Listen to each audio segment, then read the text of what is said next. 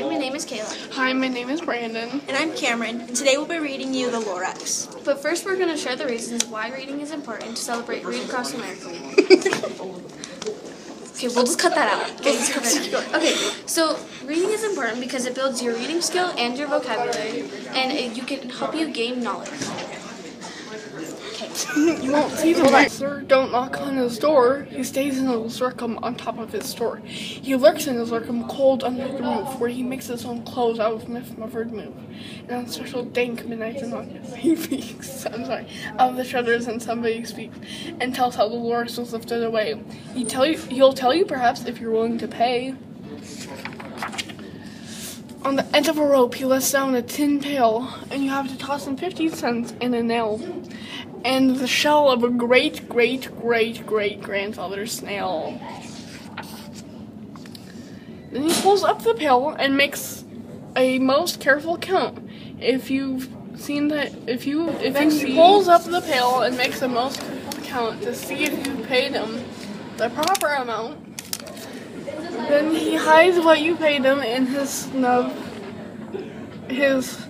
secret strange hole in his scrubulous glove. Then he grunts, "I will call you by whisper for the secrets I tell you are for your ears alone." Down slips the whisper-mophone to your ear, and the old Windsor's whispers are not very clear, since they have to come down through a snurgly hose, and he sounds as if he had smallish bees up his nose. "Now I'll tell you," he says, with his teeth sounding gray, "how the Lorax got lifted and taken away. It all started way back, such a long, long time back. Way back in the days when the grass was still green, and the pond was still wet, and the clouds were still clean, and the song of the swami swans rang out in space. One morning I came to this glorious place. I first saw the trees, the truffula trees, the bright-colored tufts of the truffula trees, mile after mile in the fresh morning breeze. And under the trees I saw brown barbaloots frisking about in their barbaloo suits as they played in the shade and ate truffula fruits. From the ripulous pond came the comfortable sound of the humming fish humming while splashing around.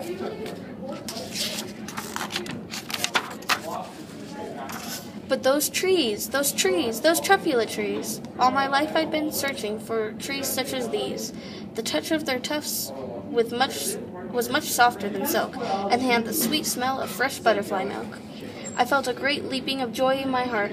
I knew just what I'd do. I unloaded my cart. In no time at all, I had built a small shop. Then I chopped down a truffula tree with one chop, and with great skillful skill, and with great speedy speed, I took the soft tuft and I knitted a thneed. I have a question. What does chopping down trees do for the environment? The instant I finished, I heard a gazump. I looked. I saw something pop out of the stump of the tree I chopped down. It was a sort of man. Describe him? That's hard. I don't know if I can. He was shortish and oldish and brownish and mossy. He spoke with a voice that was sharpish and bossy. He said with a sawdusty sneeze, "I am the Lorax. I speak for the trees. I speak for the trees have no tongues. I'm asking you, sir, at the top of my lungs." He was very upset as he shouted and puffed, "What's that thing you've made out of my truffula?" Lorax, I said, "There's no cause for alarm. I've chopped just one tree. I'm doing no harm. I'm being quite useful. This thing is a thneed. A thneed's a fine something that all people need. It's a shirt, it's a sock, it's a glove, it's a hat, but it has other uses. Yes, far beyond that. You can use it for carpets, for pillows, for sheets, for curtains or covers or bicycle seats." The Lorax said, "Sir, you are crazy with greed. There is no one on earth that would buy that." But the very next minute I proved he was wrong, for just at that minute a chap came along, and he thought that the thneed I had knitted was great. He happily bought it for $3.98. I laughed at the Lorax. "You poor stupid guy. You never can tell what some people will buy." The Lorax, "I speak for the trees." "Go." "I'm busy," I told him. "Shut up if you please." I rushed across the room, and in no time at all, I built a radiophone. I put in a quick call. I called all my brothers and uncles and aunts, and I said, "Listen here, here's a wonderful chance for the whole Windsor's family to get mighty rich. Get over here fast, take the road to North Nitch, turn left at Weehawken, sharp right at South Stitch." And in no time at all, in the factory I built, the whole Windsor's family was working full tilt. We were all knitting thieves just as busy as bees, to the sound of the chopping of truffula trees. We're going to stop the book right there. But from what you've seen so far, what do you think the theme is? And think about cutting down the trees and what the ones they're saying. If you want to check out more of the story, go to your local library. Bye!